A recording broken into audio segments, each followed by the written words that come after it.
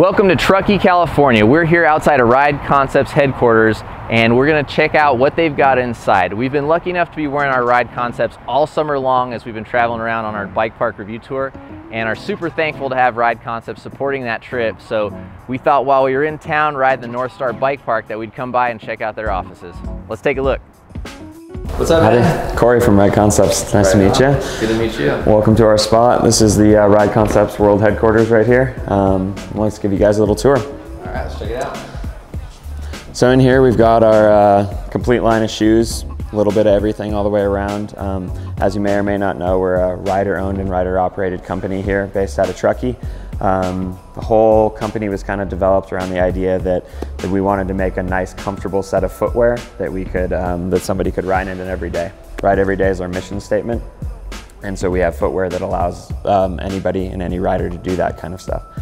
So the company was originally developed around the founder's son was having really bruised feet when he would come back from the bike parks every day. So what we did is we came over and we paired with a company called D3O, and let me show you some of the D3O stuff over here. So all of our shoes come with a D3 insole. It's a material that actually hardens on impact. So what it does is it basically allows your foot to not fatigue as you're riding along, which goes back to our mission statement of riding every day. So we have 16 models total, and then if you go along with all the different colorways, I believe there's 42. Wow, that's impressive for a first year. Yeah, we came out swinging. There's no two ways about it. So yeah, and that 16 does include, we have female specific shoes, we have youth specific shoes, awesome. And we do it a little bit differently. A lot of other companies that like to do the shrink it and pink it. We actually use specific molds just for the female shoes, which has a little bit narrower heel, different shaped toe box that's a little more female specific. Also, what we found when the founder's kid was having trouble is that a lot of people use the same stiffness in the sole for a men's shoe as they do for a kid's shoe. Okay. Or obviously an 80-pound kid can't be breaking in that.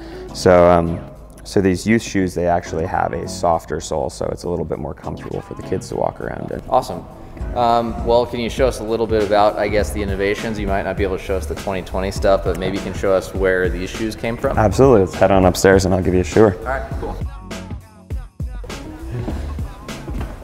So this is our graveyard of R&D materials here. This is where we have dead soles, dead insoles, every dead color that we could never use right there, and a lot of different books that we like to read. You like reading? No. All right, and then we got the cubicle farm, huh? Yep. So this is the land of cubes over here. Here's just a couple examples of some of the shoes that we've developed over time. As you can see, we've definitely done our due diligence to design, redesign, over-design, and back and forth. So this is the one of the original samples of the live wire here. As you can tell, we didn't like the angles, so we would go back and we would redraw them. This was a process that took us about 2.5 years, as I said, to really perfect these. But being as detail-oriented as we are, we didn't want to release anything to the market that wasn't fully ready to go. We're in a very competitive market in footwear all the way around, right. So we wanted it to be perfect. So this was one of the original live wires here, and then if you want to look at the wall here, you can see this is one of the sample books that comes through. Okay. This will actually show you everything that's on a shoe before it comes in. So this is going to be for our transition here, which actually ended up in this color eventually when it was done. But you can see that you have all the internal materials, all the external materials, the tongue materials, the laces, everything down to the eyelets. So this is kind of like your build sheet for what every shoe is made of. Absolutely. And as you can tell, even from these examples here, this was where the Wildcat began.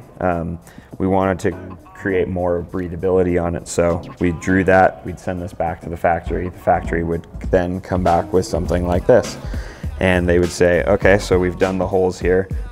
They said that we needed more breathability, so we added breathability to the back. We've probably gone through 150 iterations of this shoe before it actually came to market.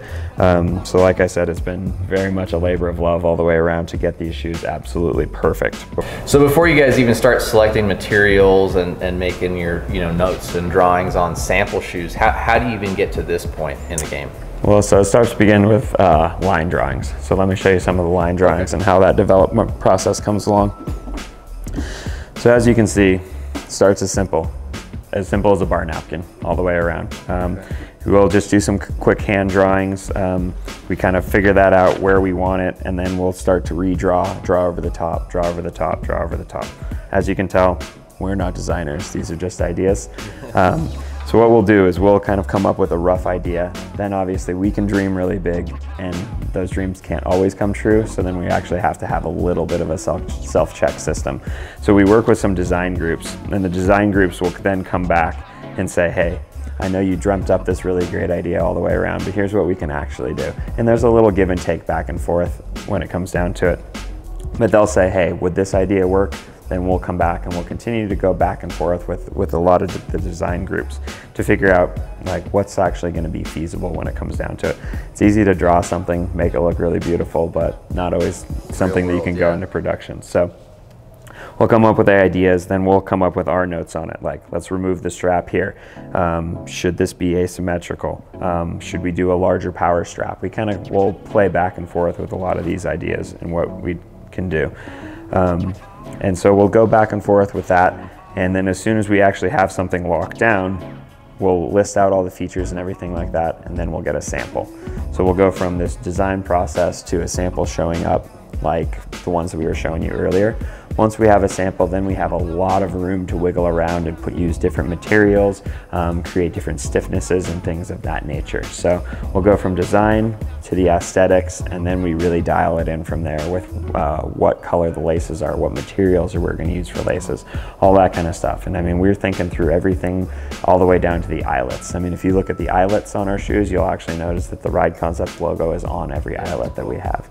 So we make sure that there's no stones unturned by the time that we're actually releasing something to the general public. Awesome. Yeah. Is there anything that we can show any sneak peeks of, or we got to save that until they're ready? We're gonna have to save those for 2020. All right. Yeah. Sounds good, man. All right. Well, thanks for the tour. Thank you for making awesome shoes. Anytime. And really appreciate you guys supporting our trip. It's been rad, and no broken toes or slipped pedals on our trip. So that's awesome. We appreciate you coming up to Truckee and checking it all out. Yeah. Awesome, man. Well, thanks again. We'll see you on the trails. Cheers.